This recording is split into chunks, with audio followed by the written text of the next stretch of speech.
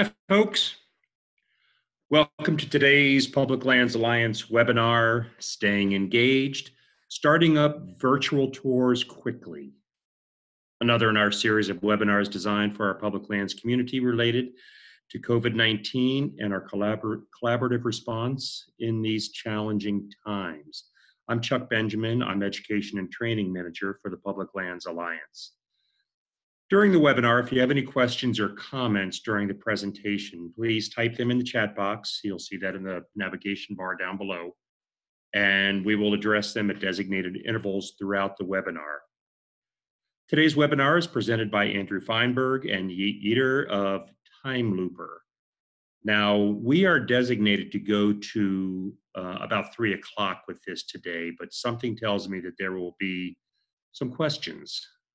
So the gentlemen have gamely volunteered to stay on till 3:30. So we will go till either 3:30 or all the questions are answered, whichever comes first. So why don't we go ahead and get started? I have nothing else to say, so I'll go ahead and turn it over to Andrew. Andrew? Thank you, Chuck. Good morning or good afternoon, everybody across the country. For those of you who we got to meet a couple of weeks ago, it was a pleasure to actually meet you for the first time in person in the nation's capital. For those of you who we haven't had the opportunity to meet yet, it is an absolute pleasure. Yeet and I are principals with a company called TimeLooper. We've spent the last 6 years working with public lands partners, federal, state agencies, and nonprofit organizations to bring digitally immersive experiences to their visitors at their sites and for distance-based learning as well. The conversation that we're having today is not one that Yeet and I could have ever imagined bringing to this community as recently as 2 weeks ago when we were in Virginia, but here we are.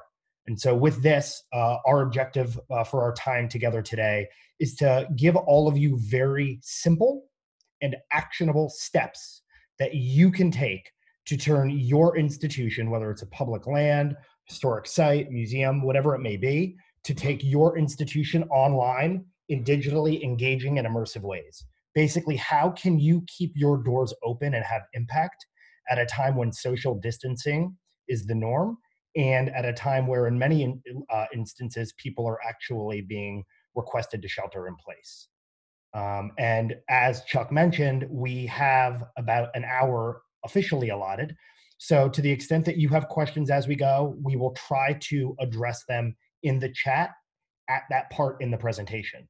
But if the questions become too voluminous to ensure that we get through all of the content that we want to get through within the hour, we will punt on some of those until between 3 and 3:30. And of course, Yeet and I are happy to take any conversations offline and answer questions you have to help you troubleshoot, etc.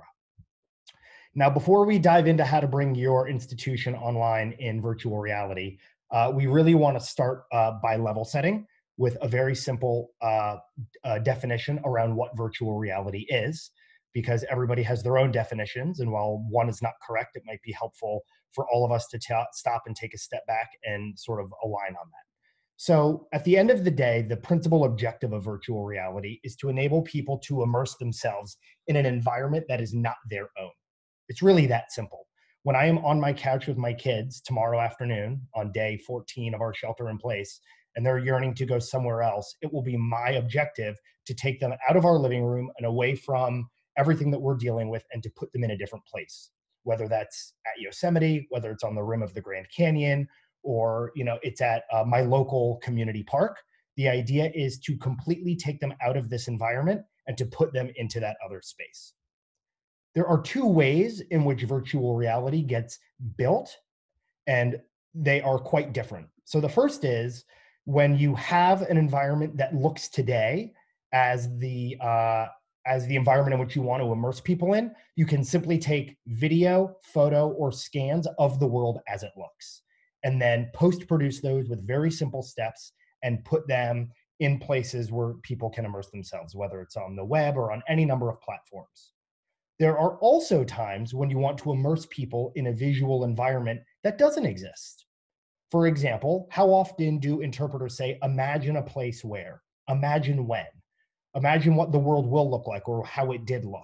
In those instances in which you want to take people out of their living room or out of your public land and take them into the future or into the past, you need to utilize something called computer generated imagery, or short for CGI. These technologies have come a long way since Jurassic Park came out in the 90s, but it's effectively the same thing. Recreating environments, doing so as an historically and accurate a fashion as is possible, but at the same time also making it entertaining and engaging. And with these technologies, it isn't enough to just visualize, right? Because if all we were doing was visualization for the sake of visualization, it would be a neat trick, but it wouldn't actually help you to enhance your goals, to further contextualization, understanding, meaning. It's not just didactic, it's highly emotive. You want people to connect with your stories, because when they connect with your stories, they develop a deeper relationship with that land or your organization. And so VR, as some people have called it, is the empathy machine, because it really takes people out of their environment and places them as a protagonist in the center of a story in a way in which has never been possible before. So with that, because we are going to spend a lot of time talking about what these different virtual technologies are and how you can build them, and these are such visual mediums, I'm going to actually pass the mic off to my colleague Yeet, who will walk you through a series of visualizations of different interpretive VR technologies. So that way, as we refer to them later on in the presentation, you have some understanding of what that is. So Yeet, I'm going to now pass it to you. All right. I'm joining this call via my iPad. And now from my iPad, I'm going to open my TimeLooper app to show you some examples so that it's you can to help you to conceptualize how this technology works. So first of all, I'm going to show you an example from Washington Monument. Now I'm sharing my screen. All right. So in this example, Washington Monument was closed for about 2 years ago. It was supposed to be closed for 2 months. And then National Park Service asked us, okay, during this time, can you show the view from the top? Now with my iPad, I'm turning around myself in 360 degrees. And then this is the view from the top at present day. As Andrew was mentioning, so how can we add more interpretive layer to this experience? And then here's what we did. Their goal, and National Park Service goal, is to show Washington, D.C. In different time periods, changing landscapes, the history of Washington, D.C. And then as you can see, now we are going to 1800s. And then you can add interpretive element like pictures, audio files to make what we are using looking at more meaningful. And then there are many other different time periods in this experience, and this is full 360 degrees.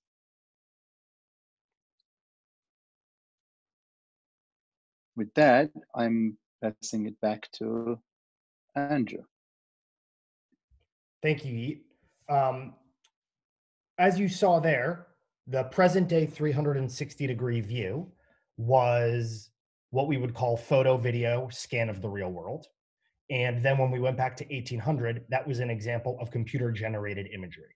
So for those of you sort of wrestling with CGI versus photo, the photorealism of a CGI environment that you may or may not want to deploy is not necessarily a limitation, not necessarily a technological limitation. Oftentimes it's a creative limitation, or how you think about wanting to visualize that world. So I would encourage you not just to think about photo video of present day as the only way to generate photorealistic experiences.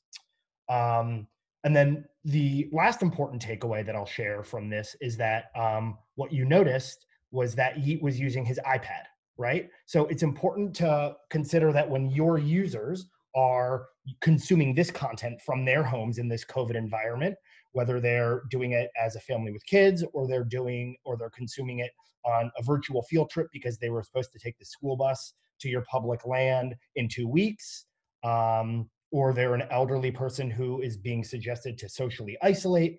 All of these people can consume this content without buying any hardware. If they have an Android phone, if they have an iPhone, if they have a tablet device, they have virtual reality. Even if they have a desktop computer, we're going to show you examples, they have a virtual reality time machine. Obviously, there are trade-offs, and obviously some of these hardware mediums are going to be more immersive than others, but don't allow the limitation of people not having $200, $500, or $1,000 headsets at home to be the limiting factor or the justification as to why you don't open your doors and immerse people in your community. So with that, I want to talk a little bit about basic VR content development and publishing.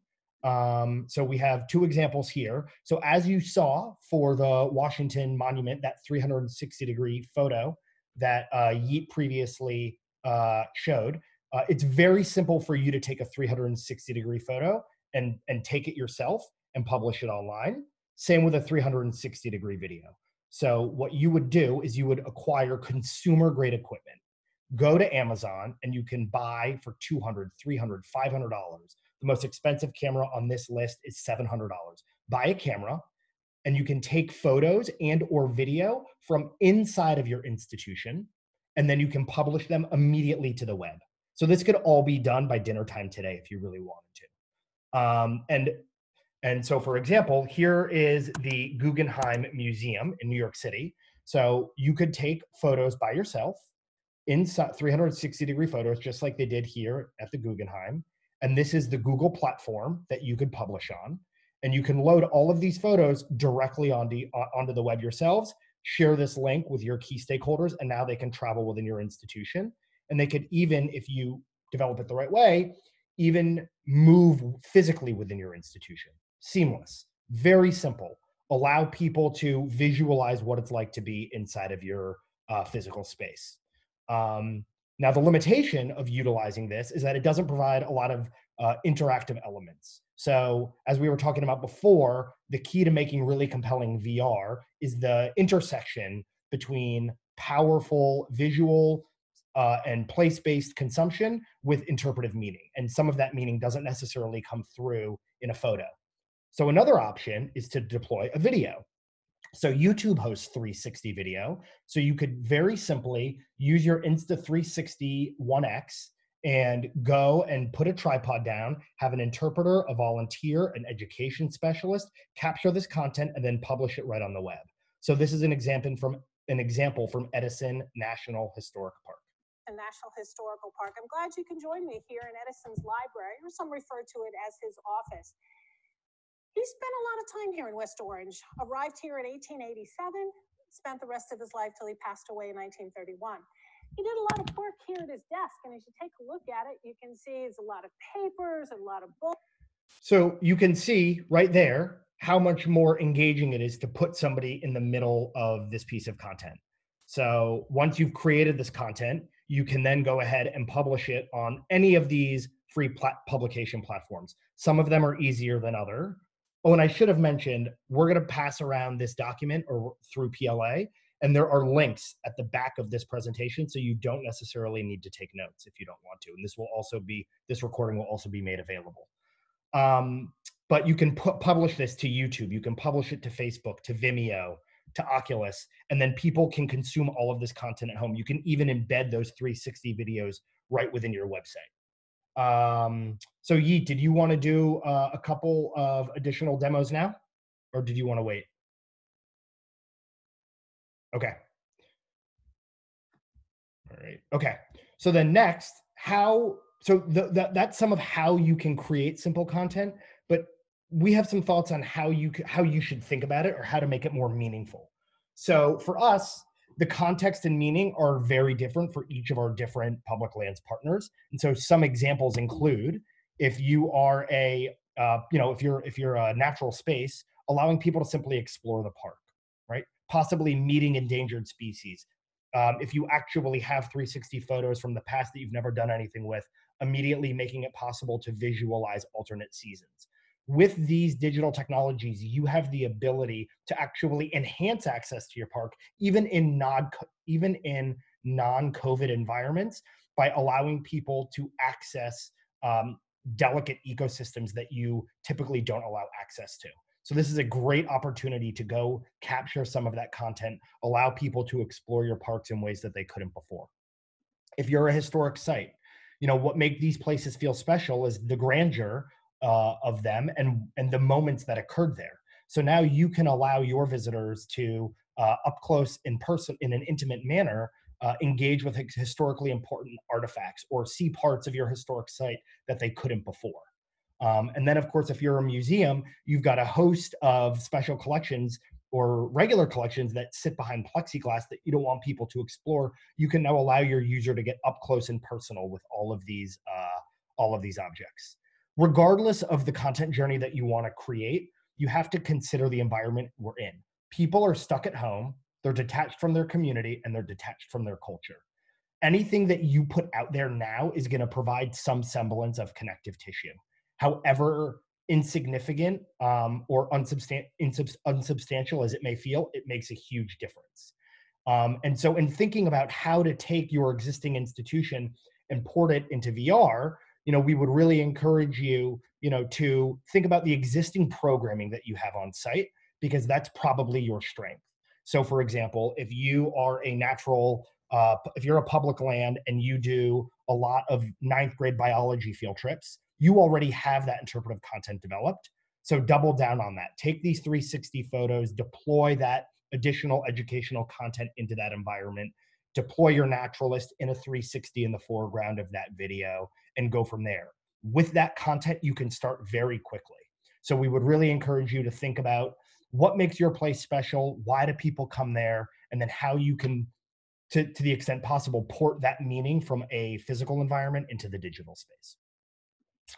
So with that, want to talk about a couple of ways in which you can take a further step and add interpretation to VR.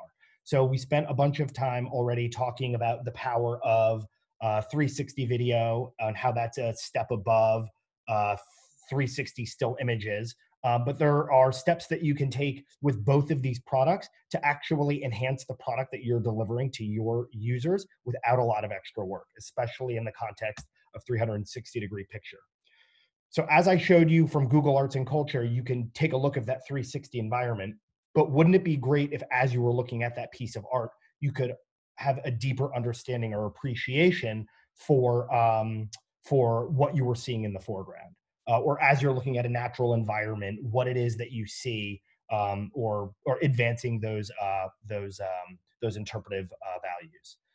Or if you're looking at a 360-degree video, actually being able to show a time travel visualization in real time, which will dramatically enhance the visual and emotive impact of what that experience is like. So with that, I'm going to pass it off to Yeet, who's going to show you, especially for the 360 interactive pictures, very simple and quickly developed experiences that you can develop and publish, and then also what a more interpretive piece of movie 360 film looks like.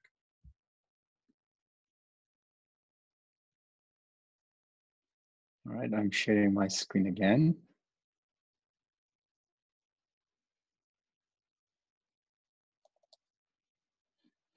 So the first example is from Ford's Theater, a Peterson House. Again, Peterson House was closed for a period of time. And then we went inside and then we took a 360 picture of the rooms. So this is very simple. As Andrew was describing, you can do it with a very simple camera. Then very quickly, you can add interpretive content. So these are the people who were in that house on that day when Abraham Lincoln died. And now, I inquired where Miss Lincoln was and was informed that she was in the front parlor. I entered the parlor and found her there entirely alone.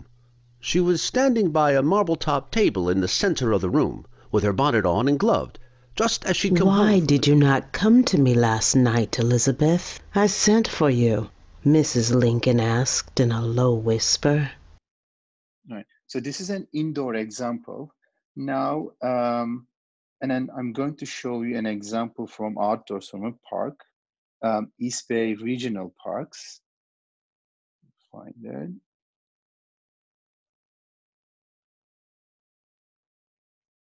East Bay Regional Parks, they have been running this program for over a year now.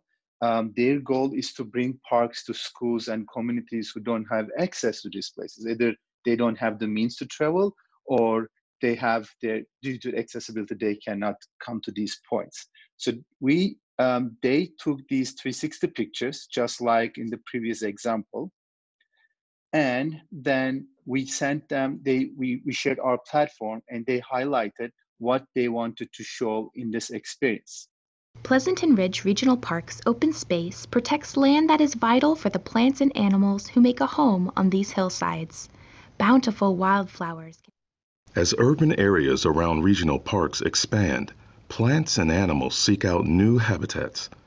Urban oak trees and local. As you can see, you can use pictures, text, audio, graphics, and then cover different topics around this area. So this is very easy, very quick way of bringing your parks institutions to the homes and classrooms. Now, the next example is a little bit more complicated. It's a VR movie. That movie is from Federal Hall in downtown New York, where George Washington was inaugurated. So let's look at this experience now.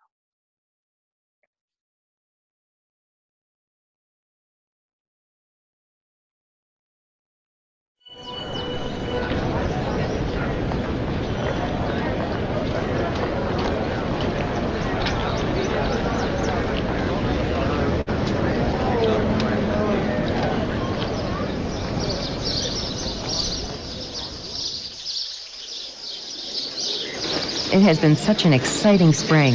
Our new nation's first electoral college has selected Revolutionary War General George Washington to be its first president. Rumor and notice of our war hero's pending arrival to New York City, now our nation's capital, has created a sense of festivity. He traveled from his... And then I go back to Andrew. Thank you, Yeet. And so, the examples that we showed you there, happen to be ones that we have produced. But, I do also want to continue to really hammer home that you can do some of this. So my favorite platform for building this by yourself is what we call Pano2 VR. It's a really great tool that if you feel like you're up to the task and you want to roll up your sleeves because you're stuck at home, you can also, sort of do it yourself with this kind of platform. There's also, another one that we've used, which is Virtual Tour Creator. Virtual Tour Creator was initially developed, more for the real estate space. But, in these times, you sort of use what you can get your hands on. So it really just depends upon how much of a DIY attitude you have on these sorts of things. But as I mentioned before, regardless of the type of interpretive technology that you want to deploy, you should also think about the content that you want to deploy. So for example, if you are going to do a 360-degree series of photos, and you know that you have a school group that comes every day in the month of April and May because it's your busy season, and now you've just lost 25,000 students who are now stuck at home, you can take that content and embed it into a virtual environment. And doing this does a couple of things. A, it helps you get to market as quickly as possible because you don't need to start from the question of what is it that we're trying to tell people? What is it that we're trying to teach them? And then beyond that, it allows you to build it really quickly and then market it to those groups. So you can email all of your points of contact at these schools that you have previously coordinated with, who are responsible for getting their students to your institution, and say, hey, look, your students might be stuck at home, but you can utilize this. And because it's on Facebook 360, because it's on YouTube 360, because it's on the TimeLooper app, which you only need to download onto your smart device or your tablet, which everybody has at home for distance-based learning anyway, all of your students can actually undertake this field trip in the course of our day at home and help get people off the couch and break up that monotony. So we would, again, I'm just trying to really hammer home that for this content to have enhanced meaning, really play to your strengths. And And what we've also been spending a little bit of time talking about today is individual pieces of content, but there are also ways in which you can connect those pieces of content together. So for those of you that are public lands in particular or historic sites, the physical relativity of these different connected points is highly meaningful because the geography tells part of that story. If you're standing on the rim of the Grand Canyon, being able to look over and look into the canyon and to get a sense of the scale of that and to be able to move across the rim is incredibly, incredibly powerful. Or to be able to walk across the Appalachian Trail all the way from Georgia to Maine in 5 minutes is an incredibly powerful tool that enhances the interpretive takeaway that these people have when they're consuming these products or these interpretive experiences. So you could actually utilize a map as a platform and then embed these different pieces of content on that map so that people can move through these digital environments with that sense of relative scale and physical relationship. Now, you can make it so people don't even have to walk. If you have safety concerns or accessibility concerns, you can do drag mechanisms and other locomotion tools. But there is a lot of power in allowing people to use a tablet device to walk through their living room, start in California, and end in Nevada. And so with that, I'm actually going to ask Yeet to show an example as well of what this product might look like.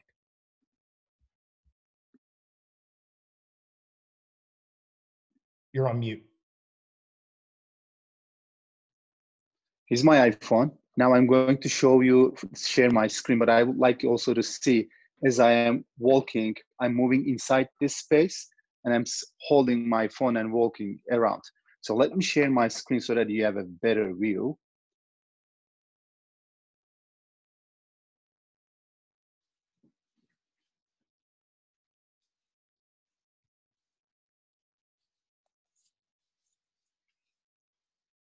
So this project was created for Japan Tourism Association forestry called Shimonoseki.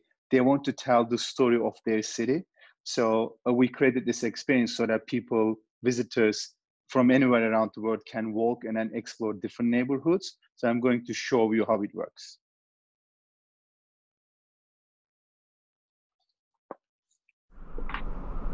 Shimonoseki is a city with many stories to tell to her visitors. In some such stories, Shimonoseki played a supporting role. In others, she was the main actor, changing the course of history for the entirety of Japan. To hear her stories and witness her history unfold, start exploring by walking on the virtual map.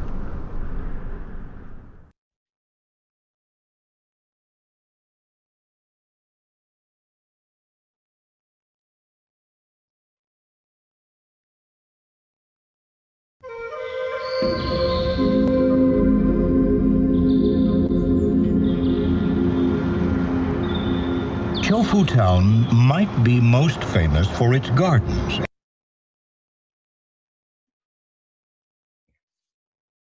Thank you, Yeet. So one question that we did get from a lot of you who did fill out the survey in advance was around actually engaging with student groups and facilitating real-time education. And so when you develop a platform like the map, or you even just take a 360 photo environment, you also have the ability to facilitate video, what we call VR conferencing. You can, as an educator in the safety of your own home, allow people to convene at your park. And those people can be students who are all at home in their 30 different locations around your region, and they can all use their tablet, they can use their smartphone, they can download an app onto their desktop, for example, if it's a Mac, and then they can meet you inside of that virtual environment. You, as the interpretive guide, which is represented here in the form of a very friendly and legless avatar, can actually walk you through these virtual environments and give you a tour and provide the context and challenge you as if you were there on that field trip. Now, these products are absolutely fantastic for school groups. They're great for family outings. We've seen a lot of Facebook Live, but what this does is this takes Facebook Live to the next level. So now everybody can actually be inside of that environment and walk through it themselves rather than having it be a standard 2D video or a standard video chat like we're doing on Zoom. So I also got a question about, is Zoom the right platform? Zoom is great, and I would encourage, if you find this to be a compelling format, to deploy Zoom, and you can have up to 10,000 people watching a session at once. But what Zoom doesn't provide that a VR platform for social gatherings does provide is that complete sense of immersiveness and that ability to move X, Y, and Z throughout that physical environment, however you define it, whether it's the deck of the USS Arizona, the rim of the Grand Canyon, the Appalachian Trail, whatever it may be. Products that you can use for this include TimeLooper, but you can also use a platform called Engage VR. So Engage VR, and again, all of those links are at the back of this presentation. Engage VR is one of the other products out there that we've seen that we like.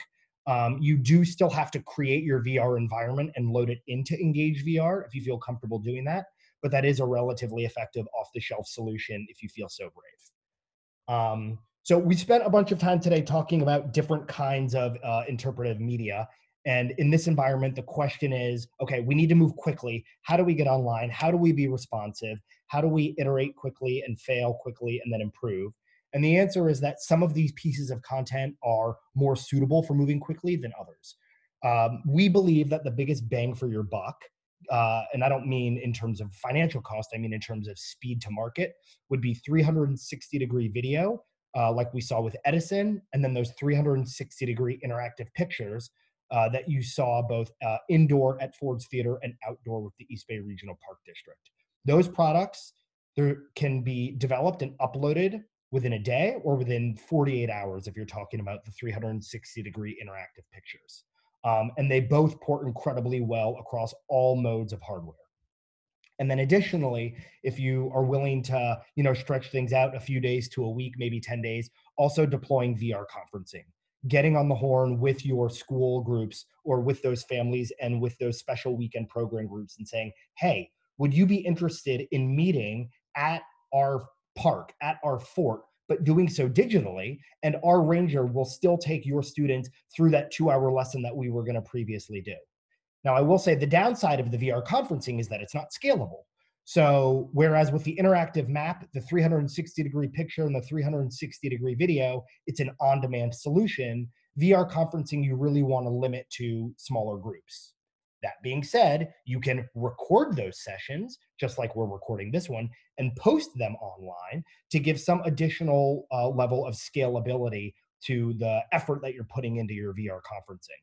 But if what you are valuing the most is, there's a trade-off, right? So the intimacy you get from VR conferencing is just going to be a little bit less scalable.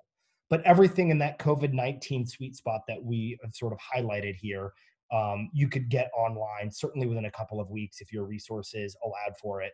And I mean time and effort, and it's not expensive to do.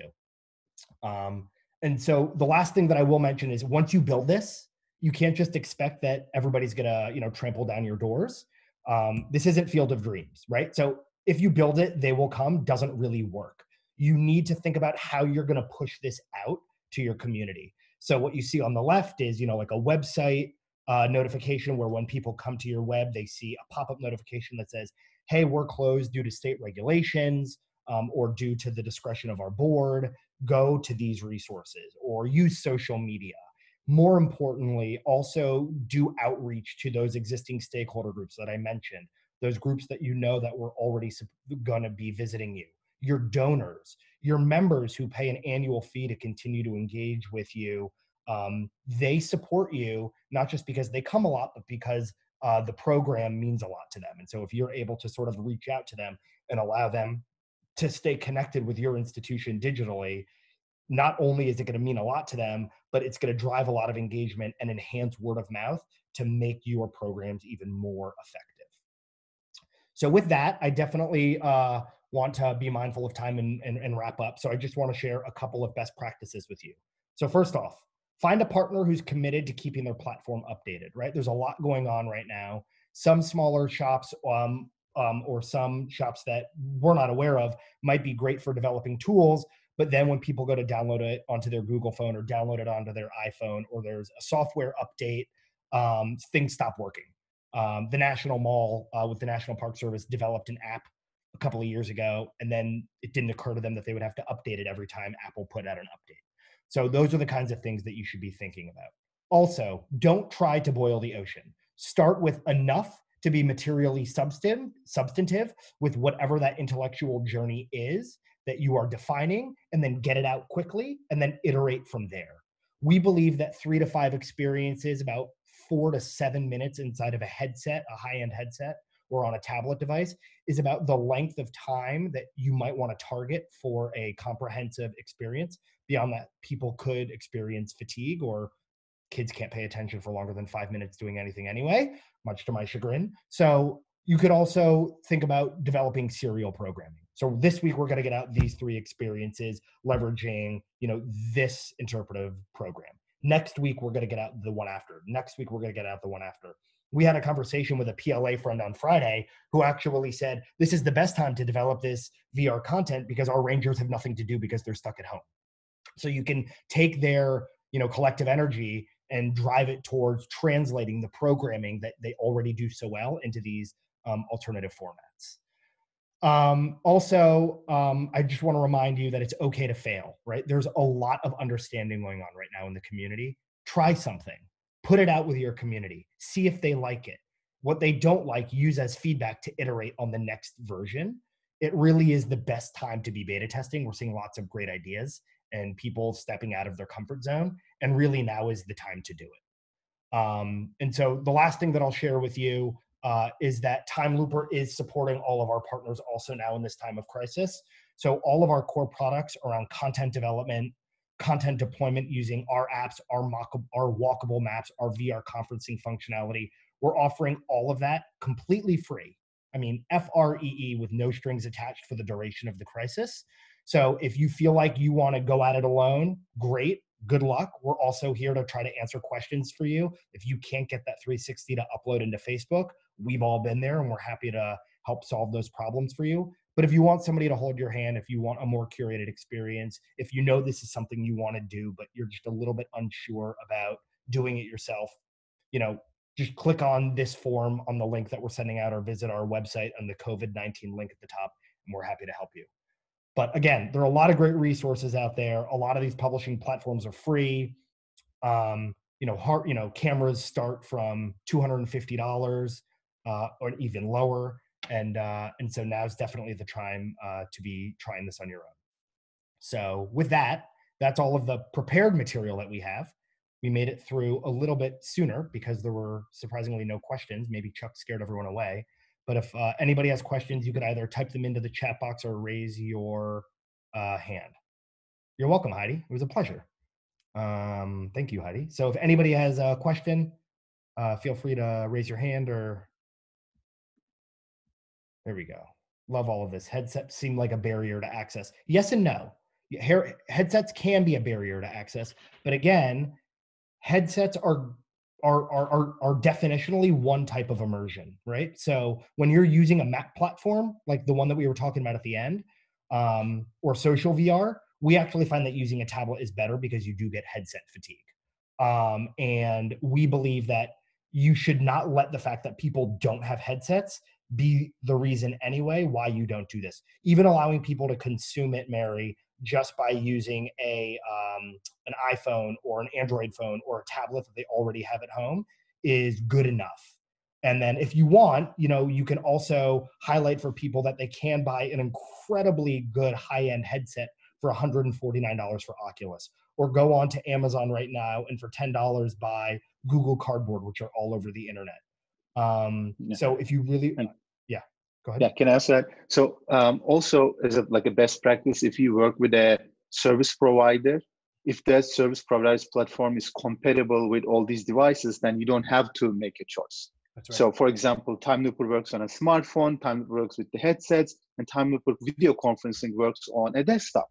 So that way, what type of equipment they have, they can still consume it. Immersiveness will change, obviously. The headset is the most immersive, but still they will have access to it.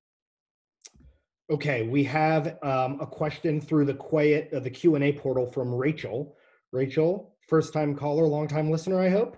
It's nice to meet you. Your question was, do you have instructional videos to help less tech-savvy staff, remote rangers capture what is needed for 360?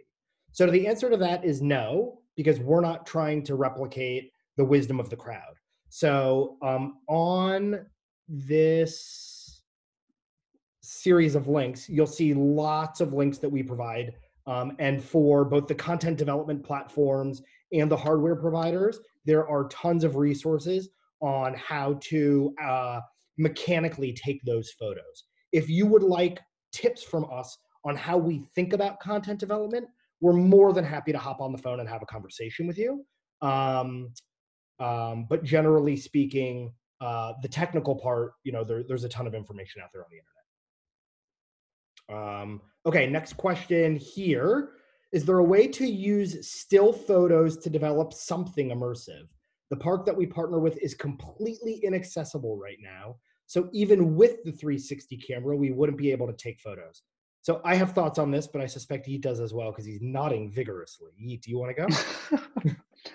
So if you don't have any 360 footage, one good way of using your still photographs would be maybe using the map platform. So on that map, we can build the map. That's super easy. We take it from Google Maps, modify it. You have the also the topography, and then we can point those pictures to different locations. So you can walk around and then see the park, that section, the view from a 2D video. So in that case, I don't know if you remember when I was walking and an object appeared to me instead of that tree or the word, we can also appear to the picture video. So the other thing that I'll do is I will now share my screen. So Rachel, because you are such a persistent partner, I'm going to use your use case. So Rachel just said to everybody in the group that we met her at PLA with Paul. So I didn't pull up Dina, but I did pull up Kenai Fjords National Park. So this is Kenai Fjords National Park, and this is a 360-degree photo that I just found from Google Earth. From Google Maps. And this was produced by a gentleman named Chris York. And you can track him down without any difficulty, but I'm not gonna expose him here. What we have found is that our partners reaching out to these individuals who take these photos, asking them for permission to use their imagery is a great way to get access to 360 photos from locations that are inaccessible today. That's not gonna work for everybody in all use cases, but if you do really want 360 photos, or go out on social, right? Everybody now goes out into the parks in the summer with their 360, with their GoPro. Reach out to your community on social and say, hey, we're trying to create 360 immersive experiences. Who's got footage that we could use, free of charge? And I guarantee you'll get lots of great volunteer footage. Yeah, and there are Facebook groups like 360 enthusiasts. You can also post there, and then maybe some of them have taken pictures before. Yep. Okay, next question from IRKPA. Awesome. How would I get started? Not sure what you mean by that. There are a couple of different ways. So like, if you want to get started generally, I think really the number one thing to do is to sit down with your interpreters and say, what is it that we want to show? What is it that we want people to visualize? They're referring to Yeet's suggestion on how to use the Google map and still imagery. Yeet, how do they get started? So we will build the map, so you don't have to do anything. But of course, we will send you for approval. And then what we will do is we're going to ask you, and then you are going to select, you're going to say that I have these pictures. Let's say you selected 10 pictures, and then those 10 pictures are from different locations on the park. And you're going to, on a regular Google map, you can mark them. So when you walk here, can you show the map, that example, that picture? A little bit scroll up. Yeah. So on the map, you're going to mark them, even if it can be a 2D map. And then we're going to integrate them on our platform and then send it to you for approval. So the first step would be completing the form so that we'll get back to you, set up a call, and then tell you the specific next steps. But as Andrew was saying, what are those pictures that you want to show? What do you want to tell about those pictures? And then the rest is we sending them to us, and we'll integrate and then send you for approval. and then publish on the App Store.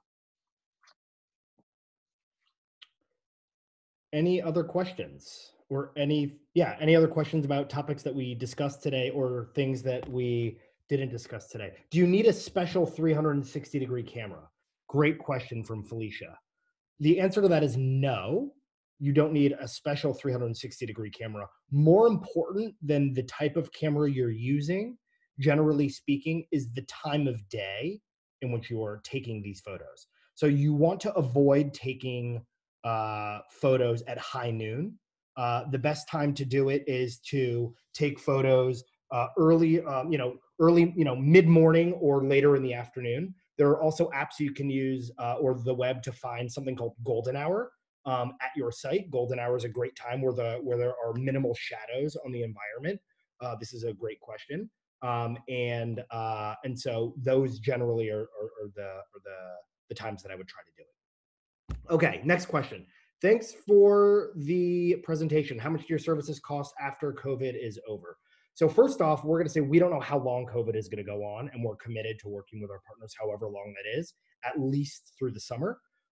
So it's very important that you know that if you're going to invest the time to do this now, if the president declares that COVID is over by Easter and everybody magically gets better, that we're not going to come back and hunt you guys down. So you guys will have plenty of time to work with this and hopefully deploy it as long as it's necessary in the short term.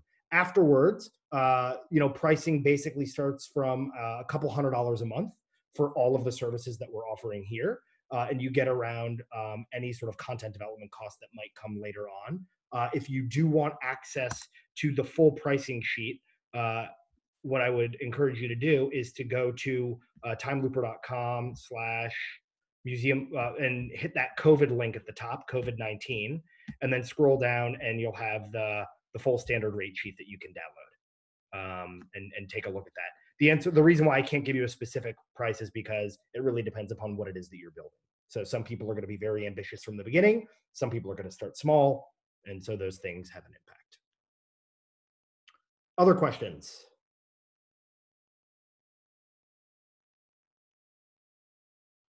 Okay. Well, we're happy to stick around. We're going to stick around until the number of participants goes from 54 down to 0. And then we're going to get Chuck and Amy all of these resources, including this video, and hopefully they'll get them loaded up. If Chuck and Amy allow, we'll also post them on our website, although we haven't discussed that. And otherwise, please feel free to reach out with any questions. I bought my Insta360. It's not working. I do not understand YouTube 360. We're here to help. There's a lot going on. Your communities are starving for things to do, for content, for intellectual stimulation. We know it's a difficult time. We want to help you get through it. So with that, we will, oh, wait, hold on. Please remind me where the form is that you mentioned. So it's at the bottom of that COVID-19 page. So if you go to the bottom of COVID-19, there's a button that says Start TimeLooper Foundations. Have you seen any good examples that are specifically geared towards donors? Jessica, can you please clarify what you mean when you say good example? Oh, actually, now I understand. Do you mean content that is being developed for the purpose of going through development and trying to raise additional capital? Is that what you mean, Jessica? Yes. Okay. So the answer is yes, it is still in development, but the answer to that, Jessica, is Georgetown. So the Georgetown Canal, which is operated by the National Park Service, and Georgetown Heritage, which is a relatively new Friends organization. They are working together to reconstruct the entire canal, the entire portion of the C&O Canal that goes through downtown Georgetown in Washington, D.C. Georgetown Heritage is raising capital from donors to help supplement the capital that has been provided to the National Park Service and the Department of Interior through appropriations from Congress. And so what they're doing is they're developing a visualization of what they want this complete customer experience to look like in 2022. So I think they've already spent like $1 million on the boat. You know, MPS already has tens of millions of dollars to reconstruct part of the canal, but they have additional plans for what it is that they want to develop. So they're creating this visualization that their donors and their visitors can consume. that will allow them to walk across the length of the C&O Canal, interpret key moments from, early to mid 19th century American commerce in Georgetown, uncover untold stories such that are often lost or not prominently told, such as those of enslaved people who lived in the community. And then their donors can get inspired and identify the buildings or the structures that they're going to want to put their name on. Okay, here's another question. Okay, show the problem and visualize the solution through your images and narrative. It's good, Tara. That's right. Is there a question there? Show the problem and visualize the solution through your images and your narrative.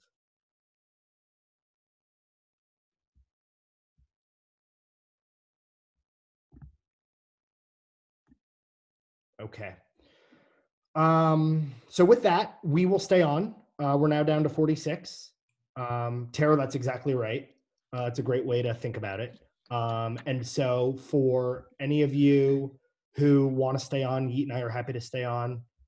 Chuck, you're on mute. Otherwise, I'm going to hand it back to you. Chuck? Am I on mute? Can you hear me? No, you're not. Yes, I thought I just wanted to kind of make an appearance and thank everybody out there for joining us. I think somebody commented a minute ago that it was fantastic. It's almost like you don't know what you don't know. And this is opening up a whole wide world to a lot of folks, including me. I mean, yesterday when we went through the rehearsal, it was just amazing to me what can and can't be done. But mostly I want to thank you two for taking your time to help our members out, to help the public lands community out.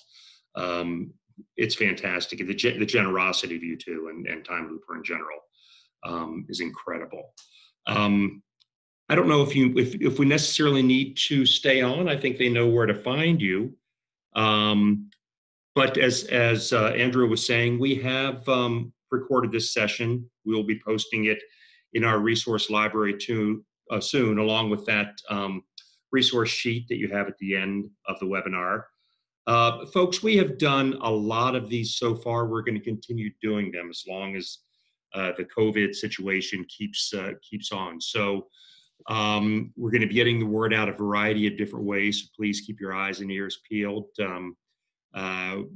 We're here for you. We want to try to, we're all in this together, as Andrew and Yeet kind of have demonstrated by this. So if you have any ideas for things you might like us to try to produce, please let me know. But in the meantime, I hope all of you will take advantage of this offer. It's fantastic. And keep your eyes and ears peeled for upcoming things. Chuck, so thank you. Chuck, there's one last question. People want to know when the video is going to be posted on your website. Probably tomorrow-ish, I think. It depends. I don't know what Janine has. Actually, Janine will be the one posting it. I don't know what she has on her plate for today and tomorrow, but she typically will get it up the next day. But we'll send out an email to that effect that it's available. Okay. Well, thank you all. Thank you very much. Andrew, Yeet, you're welcome to turn this off and say goodbye to everybody. Great. Thanks, everyone. Thank you. Thanks, folks.